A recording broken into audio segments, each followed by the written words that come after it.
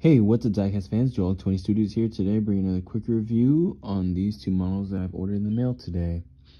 Here from Hot Wheels, we have the Layin Lowrider. As you see, it's a lowrider muscle car.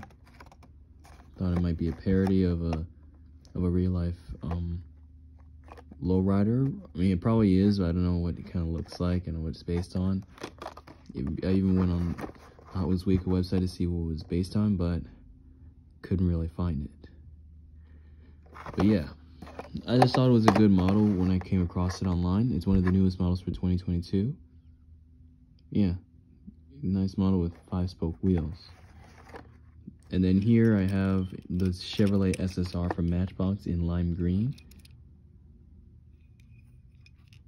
Now, this is a really nice sleek design. I do like the wheels on this truck. It really does suit it really well.